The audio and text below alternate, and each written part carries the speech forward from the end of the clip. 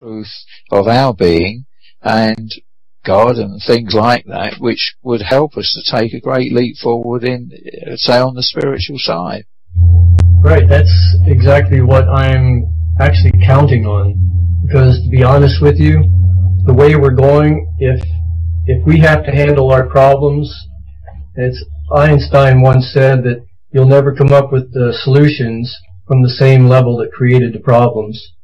And if we don't have some kind of either an inner transformation or help from some kind of a divine source or extraterrestrials, I don't think we're going to be able to figure our way out of this. So I'm sort of counting on either a conscious transformation happening because of that's just how it always has happened, or we're going to get help from an advanced society.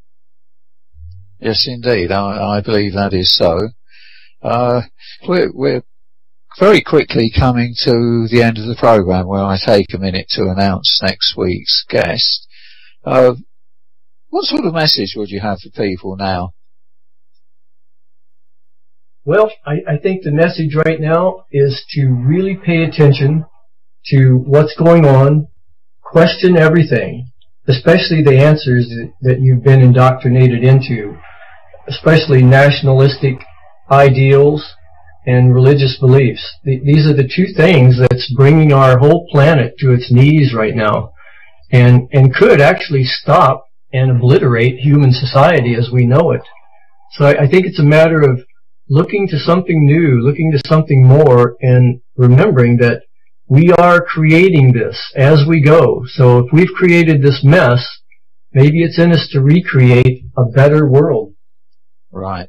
Would you like to give our listeners your website address and confirm where your book can be obtained from? Sure. You can buy my book at any bookstore. If it's not there, they can order it for you. And you can also go to my website, which is www.rahasyapoe, which is RAHASYAPOE.com. And I have a lot of information there about the people that